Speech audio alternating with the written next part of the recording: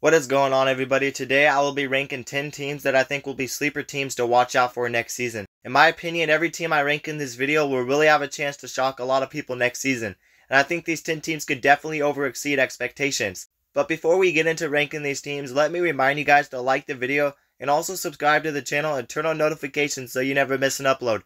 And if you guys love college football, then you will love this channel, because we upload daily college football content, and we basically cover everything on this channel, so definitely consider subscribing. And also consider joining my Discord server down in the description below. But without further ado, let's get into the video. Let's start off at the bottom for my sleeper teams, and at number 10 I have South Florida. The higher these teams are on the list, the more better I think they will be, and I think South Florida is definitely a team being slept on to possibly even win the American Conference, and possibly even make the 12-team playoffs. I don't think they will be as good as the 9 teams I ranked above them, but I still think there's definitely a lot of potential for this team heading forward. In 2022, they went 1-11, but last season they took a major jump when they finished the season with a 7-6 record after beating Syracuse in their bowl game 45-0. This team is definitely heading in the right direction, and next season could possibly be a 10-win season for South Florida. They are returning a bunch of talent, and they're also returning a bunch of production on offense. Byron Brown should start at quarterback after a really solid freshman season for South Florida. Byron Brown had the first 3,000 passing yard season in South Florida history, and he is definitely a leader going forward for this team. The defense will need to see improvement, but the offense is going to be one of the best in the American Conference, so we'll see what South Florida can do next season. But at number 9, I have California. Last season, California made a bowl game for the first time since 2019, and we've seen a lot of great things from California on the offensive side, but their defense was a big problem, and they gave up an average of 32 points per game. I really like this team heading into 2024 though. I do feel like they are due to have a breakout season or at least win more than 6 games. This California team will be returning one of the most talented running backs in the whole country, Jaden Ott, and he's only going to get better. They've done a really solid job at bringing in talent from the transfer portal as well. They brought in many talented receivers, and they're returning a bunch of talent on offense. And they are also returning some talent on defense. I don't know if the defense will be great, but I think even with an average defense, they would be able to win 8 or 9 games. I feel like this California team is shaping up to have a very talented offense. They brought in a couple additions on defense from the transfer portal, so we will see if the defense sees improvement, but regardless, I would say California has potential to be a lot better than people expect them to be, and maybe they could finish in the top 5 of the ACC. At number 8, I have Texas Tech. I almost could have replaced them for another Big 12 team like Iowa State or West Virginia because of how much production those two teams are returning, but I decided to mix it up a little bit, and at number 8, I decided to pick Texas Tech, because I do really think if any team out of the Big 12 can shock a lot of people, then it is Texas Tech. And I don't think they've been talked about enough. I know they lost a decent amount of talent, but the offense is looking very good heading into next season. They were very inconsistent last season, but when they play their best game, they are a very dangerous team. They have dominated the Big 12 in recruiting, and they also brought in 5-star Micah Hudson, who should make an impact right away. And they also brought in Josh Kelly from Washington State. Josh Kelly and Micah Hudson could be a very dangerous pair of receivers, and they will be returning Morton at quarterback. And on the defensive side, they will be returning Ben Roberts, who leads the team in tackles. They are returning a bunch of their roster on both sides of the ball, but they are rebuilding the team within recruiting and the transfer portal. And they have guys that can step up and fill a role on this team. And they also have some good leaders on this team returning, and if they aren't very good next season, then I'd say 2025 is definitely the year for Texas Tech. But Texas Tech might make an impact as soon as 2024. The offense should be really good, and the defense shouldn't be bad either, because their defense has been slowly improving over the last couple years. So I would say definitely watch out for this Texas Tech team. But at number 7, I have Nebraska. Last season, Nebraska's offense really held them back, and I'm mainly talking about the quarterback spot. But next season will be a refresh for Nebraska football, and they should have 5-star quarterback Dylan Raiola starting as a true freshman. The defense is in very good shape, and this team ranks 3rd for returning production in all of college football. This team has a lot of potential going forward. Last season they went 5-7, but 5 of those losses were one-possession games.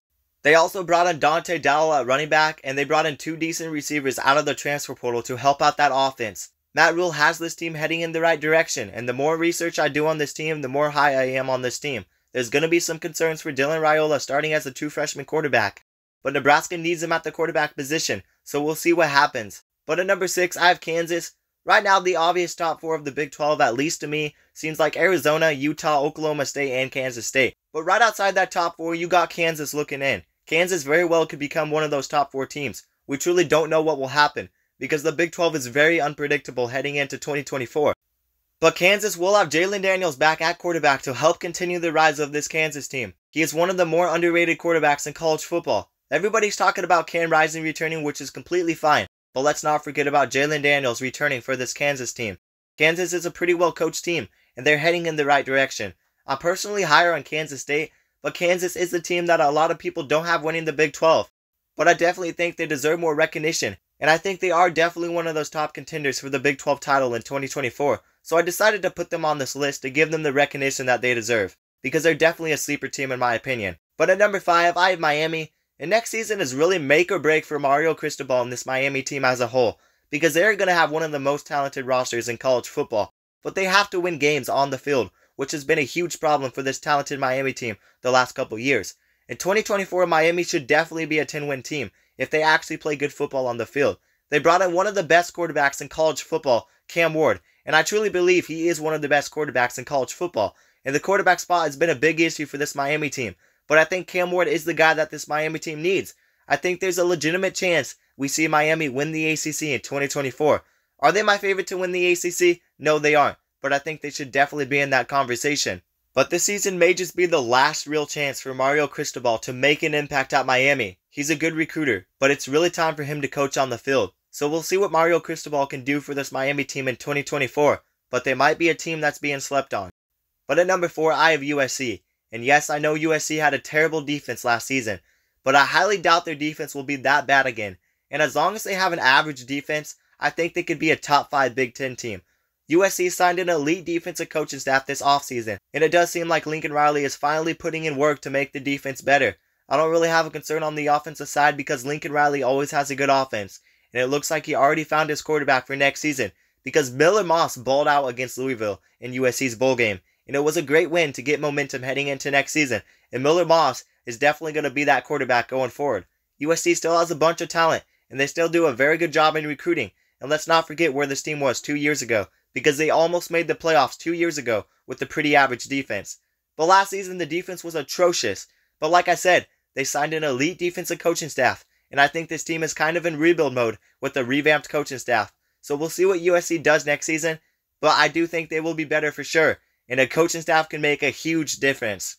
But at number 3, I have Boise State. Boise State was at a point last season where it seemed like they wouldn't have a winning season, which would be the first time that they wouldn't have a winning season since 1997. But nearing the end of the season, they fired their head coach, and we saw the defensive coordinator Spencer Danielson step up and help lead this team to a Mountain West championship. This Boise State defense is shaping out to be very good next season, and they brought in 5-star quarterback Malachi Nelson from USC, and Boise State is always one of those top teams in the group of 5. But I think this Boise State team is going to be very good next season with Spencer Danielson as head coach. I'd say watch out for Boise State playing on the road against Oregon early in the season, because that could be a game that helps us learn a lot more about this Boise State team. I'm not saying Boise State will win that game, but I think it is a very underrated game, and I think Boise State could possibly keep that game close. And Boise State is actually undefeated against Oregon in football. Boise State is losing a lot of talent on offense, but the offense should be fine with Malachi Nelson and that rushing attack this team has. But the defense is going to be very good, possibly a top 15 defense in the country, and defense wins championships, and Boise State has a very defensive-minded head coach. So I'm very high on this Boise State team to make the 12-team playoffs.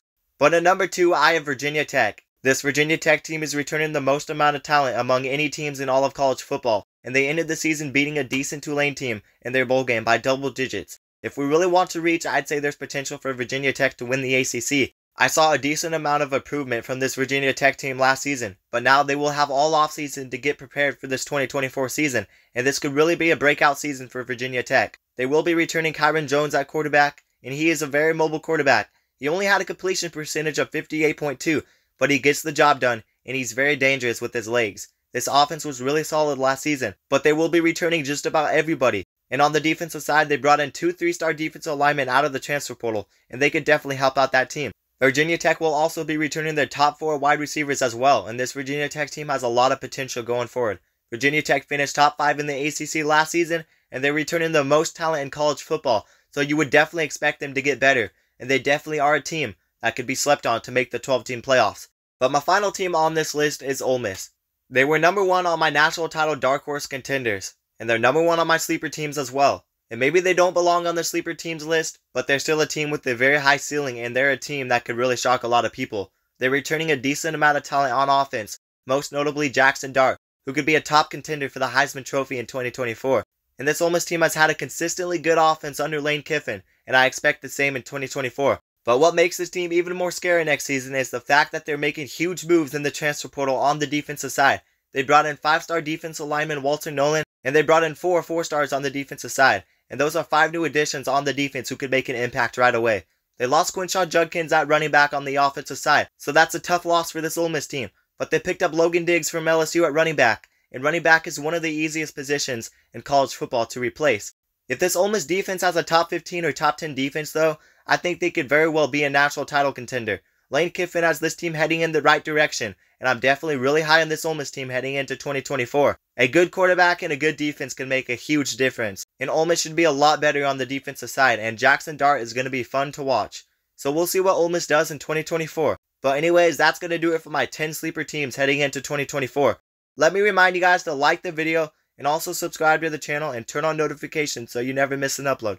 And if you guys love college football, then you will love this channel, because we upload daily college football content, and we basically cover everything on this channel, so definitely consider subscribing, and also consider joining my Discord server down in the description below. But that's going to do it, guys, and peace out.